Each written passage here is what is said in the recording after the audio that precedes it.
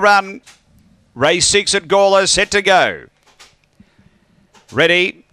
Racing, and Spritney Beer's out with them. There's speed from Perling, who's going to drive and look for the lead and get it early. So Perling leads. Spritney Beer's one to run up the track a bit in second, railing through Fast 5. Next is Glaucus, Regis Miss, then Sunset Oasis and Maximum Joan back at the tail. Racing down the back, the race on here. Fast 5 moving to Perling, and Fast 5 gets clear from Perling. Next is Glaucus, then Spritney Beers, and next is Maximum Joan. But on the turn, Fast 5 straightens with a big lead, clear of Glaucus, and Fast 5 went on to win it by 6. Second, Glaucus. Third, home is Perling. And fourth, Maximum Joan or Spritney Beers. That's pretty tight. Then came Sunset Oasis and Regis Mears back at the tail. 31 and 38 the run here. After the running of race number 6 is 264, and or rather number 2 the winner. So should be 264 in the frame here. Fast 5.